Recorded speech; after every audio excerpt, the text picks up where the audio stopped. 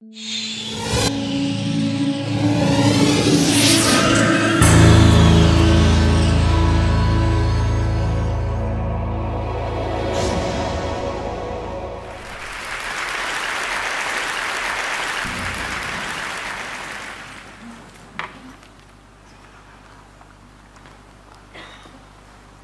I'm going to take you around the world in 18 minutes. My base of operations is in the US, but let's start at the other end of the map, in Kyoto, Japan, where I was living with a Japanese family while I was doing part of my dissertational research 15 years ago.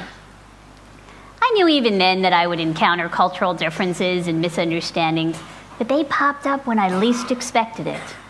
On my first day, I went to a restaurant and I ordered a cup of green tea with sugar.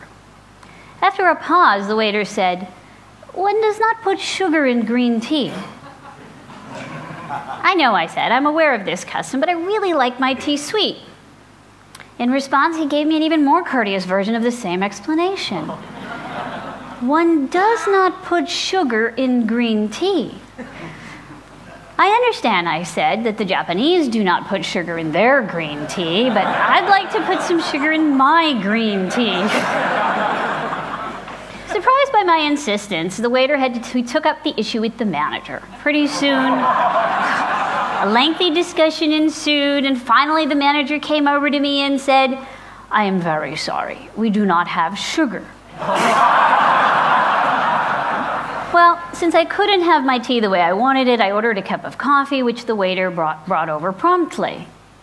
Resting on the saucer were 2 packets of sugar. My failure to procure myself a cup of sweet green tea was not due to a simple misunderstanding. This was due to a fundamental difference in our ideas about choice. From my American perspective, when a paying customer makes a reasonable request based on her preferences, she has every right to have that request met. The American way, to quote Burger King, is to have it your way, because as Starbucks says, happiness is in your choices. But from the Japanese perspective, it's their duty to protect those who don't know any better. In this case, the ignorant gaijin for making the wrong choice. Let's face it, the way I wanted my tea was inappropriate according to cultural standards, and they were doing their best to help me save face. Americans tend to believe that they've reached some sort of pinnacle in the way they practice choice. They think that choice, as seen through the American lens, best fulfills an innate and universal desire for choice in all humans. Unfortunately, these beliefs are based on assumptions that don't always hold true. In many countries, in many cultures, at times they don't even hold true at America's own borders. I'd like to discuss some of these assumptions and the problems associated with them. As I do so, I hope you'll start thinking about some of your own assumptions and how they were shaped by your backgrounds. First assumption: if a choice affects you, then you should be the one to make it. This is the only way to ensure that your preferences and interests will be most fully accounted for. It is essential for success. In America, the primary locus of choice is the individual. People must choose for themselves, sometimes sticking to their guns regardless of what other people want or recommend. It's called being true to yourself. But do all individuals benefit from taking such an approach to choice? Mark Lipper and I did a series of studies in which we sought the answer to this very question. In one study, which we ran in Japantown, San Francisco, we brought 7 to 9-year-old Anglo and Asian American children into the laboratory, and we divided them up into 3 groups. The first group came in, and they were greeted by Miss Smith, who showed them 6 big piles of anagram puzzles. The kids got to choose which pile of anagrams they would like to do, and they even got to choose which marker they would write their answers with. When the second group of children came in, they were brought to the same room, shown the same anagrams, but this time Miss Smith told them which anagrams to do and which markers to write their answers with. Now, when the third group came in, they were told that their anagrams and their markers had been chosen by their mothers. In reality, the kids who were told what to do, whether by Miss Smith or their mothers, were actually given the very same activity which their counterparts in the first group had freely chosen. With this procedure, we were able to ensure that the kids across the three groups all did the same activity, making it easier for us to compare performance. Such small differences in the way we administered the activity yielded striking differences in how well they performed. Anglo-Americans, they did 2.5 times more anagrams when they got to choose them, as compared to when it was chosen for them by Miss Smith or their mothers. It didn't matter who did the choosing. If the task was dictated by another, their performance suffered. In fact, some of the kids were visibly embarrassed when they were told that their mothers had been consulted. One girl named Mary said, "You asked my mother?" In contrast, Asian American children performed best when they believed their mothers had made the choice.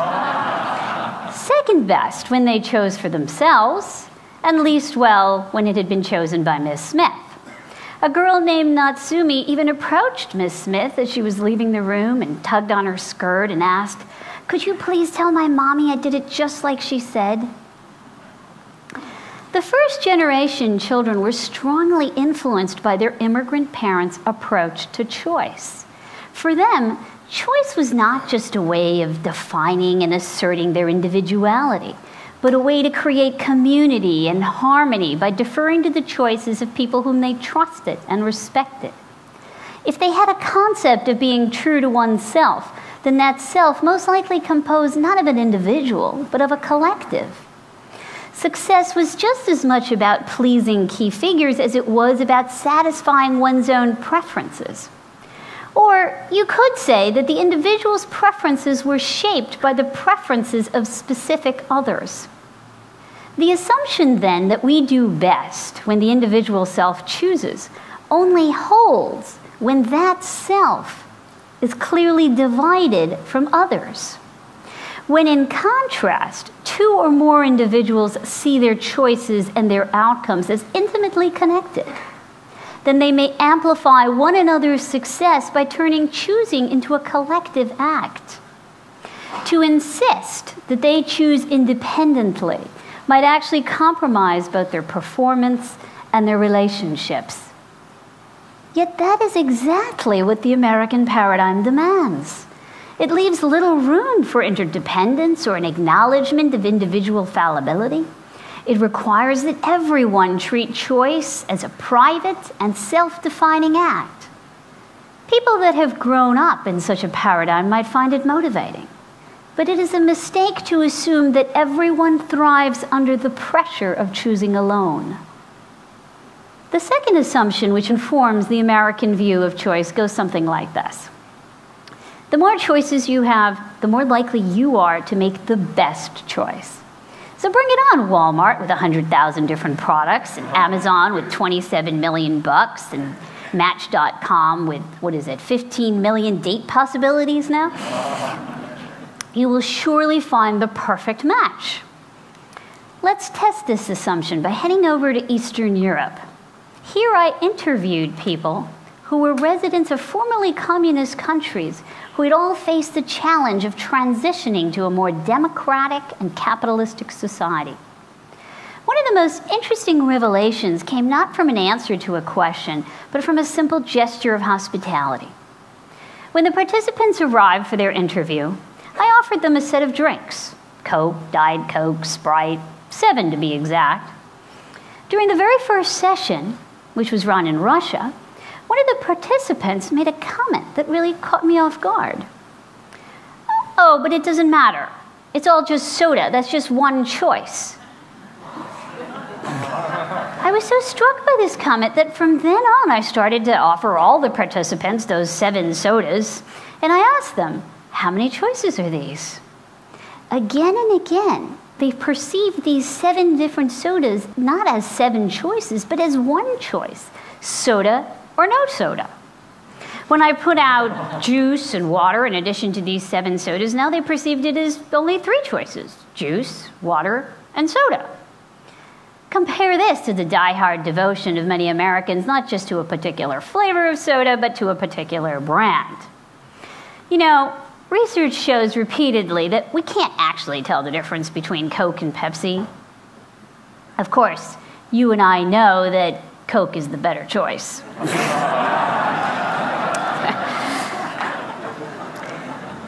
For modern Americans who are exposed to more options and more ads associated with options than anyone else in the world, choice is just as much about who they are as it is about what the product is. Combine this with the assumption that more choices are always better, and you have a group of people for whom every little difference matters, and so every choice matters. But for Eastern Europeans, the sudden availability of all these consumer products on the marketplace was a deluge. They were flooded with choice before they could protest that they didn't know how to swim.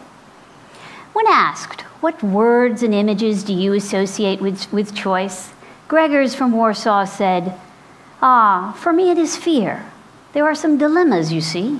I am used to no choice.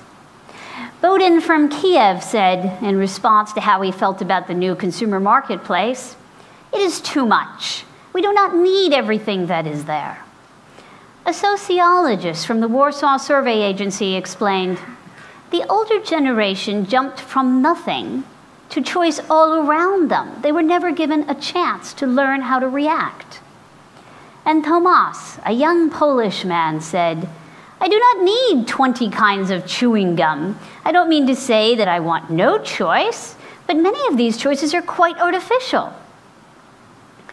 In reality, many choices are between things that are not that much different. The value of choice depends on our ability to perceive differences between the options. Americans train their whole lives to play spot the difference.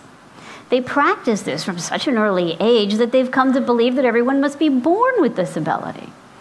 In fact, though all humans share a basic need and desire for choice, we don't all see choice in the same places or to the same extent. When someone can't see how one choice is unlike another, or when there are too many choices to compare and contrast, the process of choosing can be confusing and frustrating.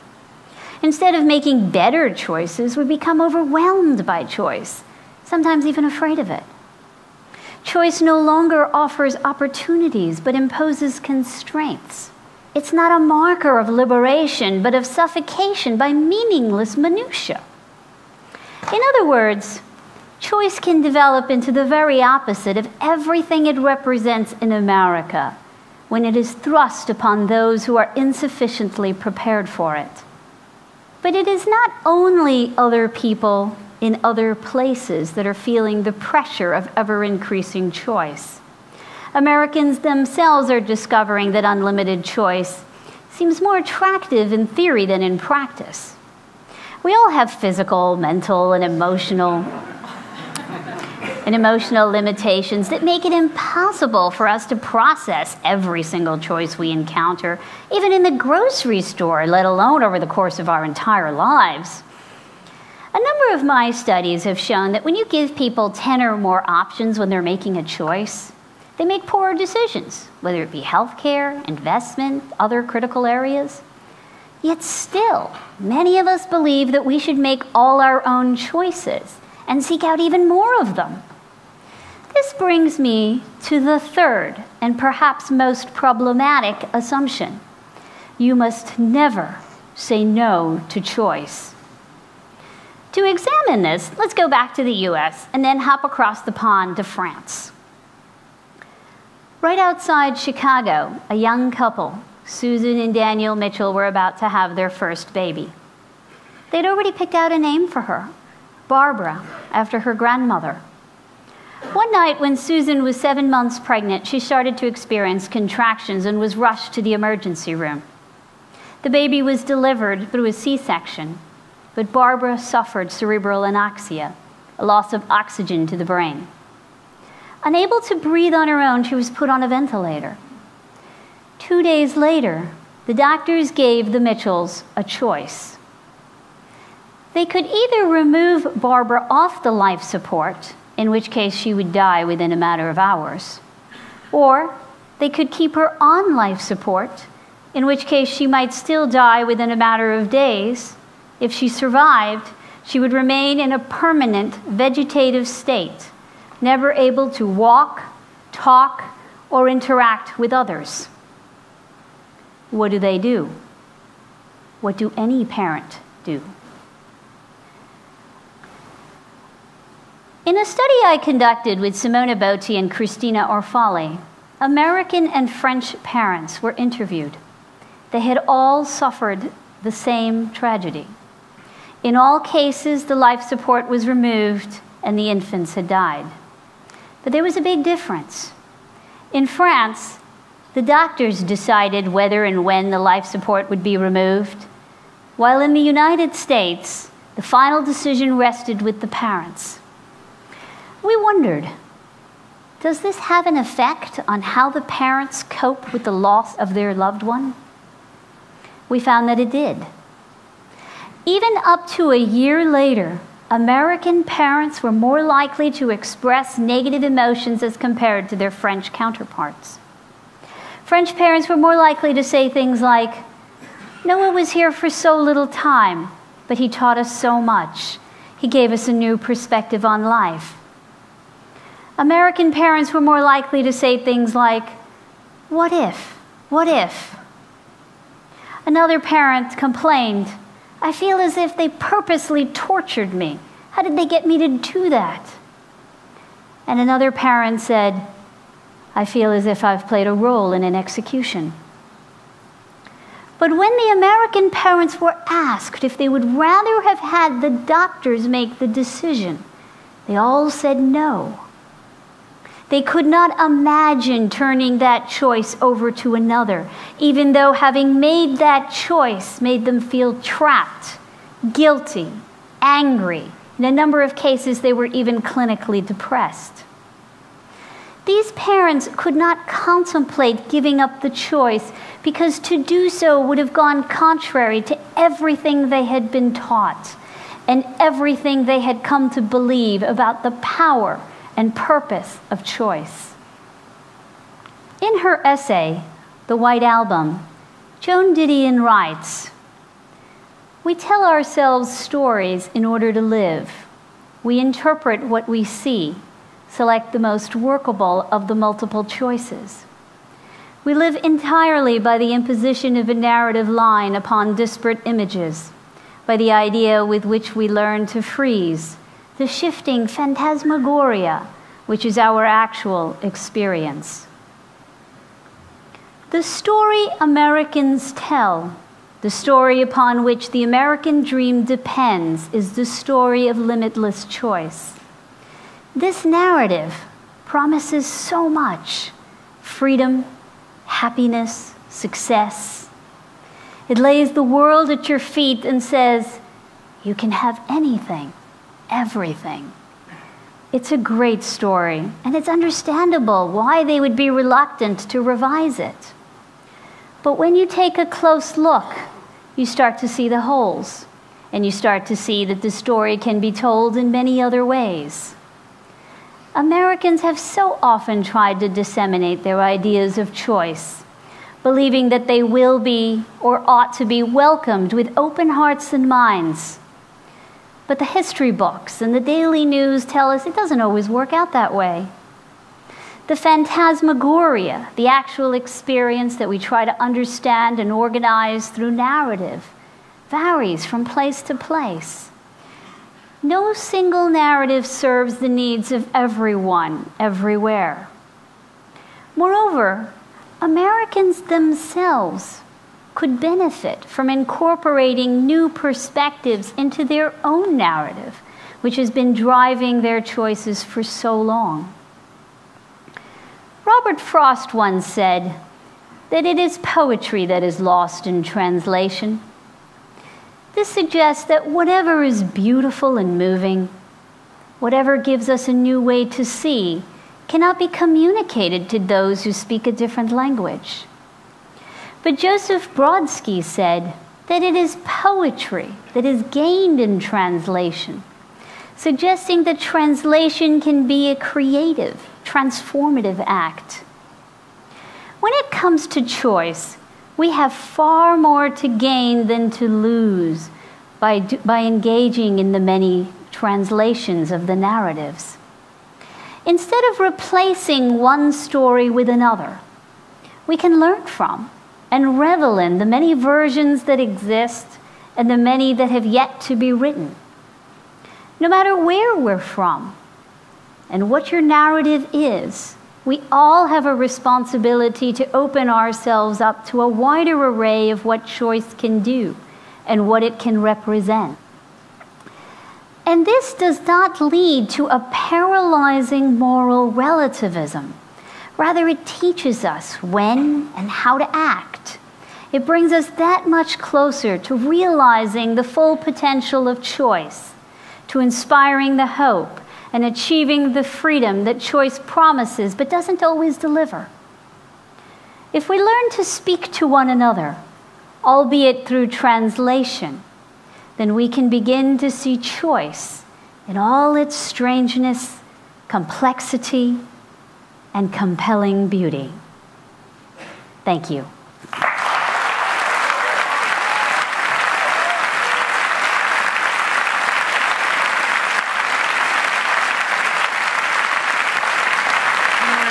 Thank you. Sheena, there is a detail about your biography that we have not written in the program book, but by now it's evident to everyone in this room. You're blind. And I guess one of the questions in everybody's mind is, how does that influence your study of choosing? Because that's an activity that for most people is associated with visual inputs, like aesthetics and color and so on. Well, it's funny that you should ask that, because one of the things that's interesting about being blind is you actually get a different vantage point when you observe the way sighted people make choices. And as you just mentioned, there's lots of choices out there that are very visual these days. I as you would expect, get pretty frustrated by choices like what nail polish color to put on, because I have to rely on what other people suggest, right? And I can't decide. And so one time I was in a beauty salon and I was trying to decide between two very light shades of pink. And one was called ballet slippers and the other one was called adorable. And so I asked these two ladies, and the one lady told me, well, you should definitely wear ballet slippers. So what does it look like? Well, it's a very elegant shade of pink. Okay, great. The other lady tells me to wear adorable. What does it look like? It's a glamorous shade of pink. And so I asked them, well, how do I tell them apart? Like, what's different about them? And they said, well, one is elegant, the other one's glamorous. Okay, we got that. And the only thing they had consensus on, well, if I could see them, I would clearly be able to tell them apart. And what I wondered was whether they were being affected by the name or the content of the color. So I decided to do a little experiment. So I brought these two bottles of nail polish into the laboratory, and I stripped the labels off. And I brought women into the laboratory, and I asked them, which one would you pick? 50% of the women accused me of playing a trick, of putting the same colored nail polish in both those bottles.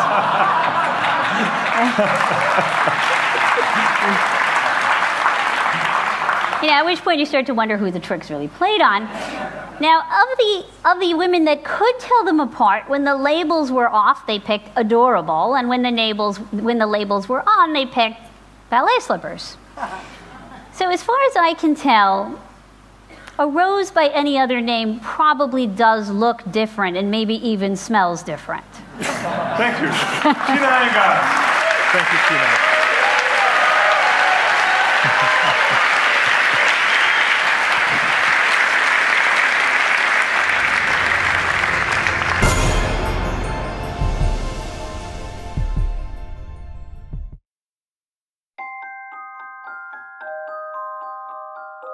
The precision of a watch is a function of its movement.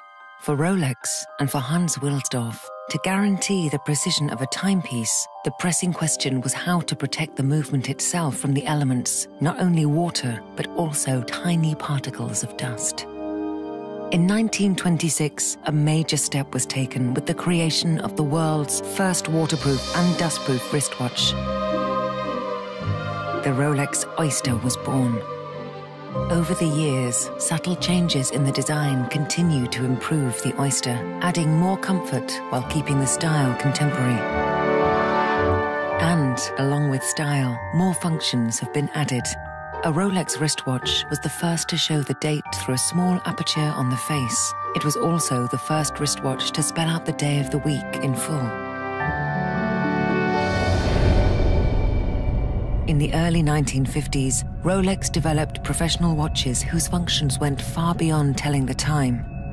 Launched in 1953, the Submariner was the first Rolex watch guaranteed waterproof to a depth of 330 feet. Already on an incredible journey of innovation and design, Rolex decided to push the boundaries even further. In 1960, the bathyscaphe Trieste and Rolex made history. The submersible successfully dived to 35,800 feet below the surface of the ocean. A Rolex Deep Sea Special was strapped to the outside. The development of undersea exploration led to the launching in 1967 of the Sea Dweller 2000, waterproof to a depth of 2,000 feet. In 2008, the Submariner in gold is redesigned and the case features a new unidirectional rotatable bezel with a Cerachrom disc. Fitted with the patented Rolex ring-lock system, the Rolex Deep Sea safely descends to 12,800 feet.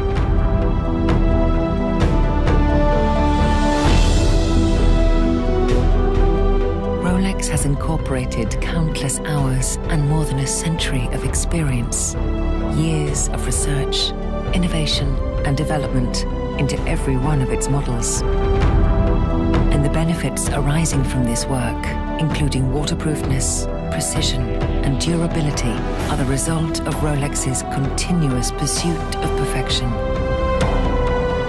From the most elegant and prestigious models to the professional timepieces, all are exquisitely crafted.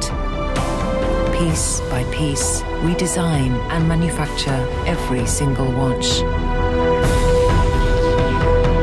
And the story continues.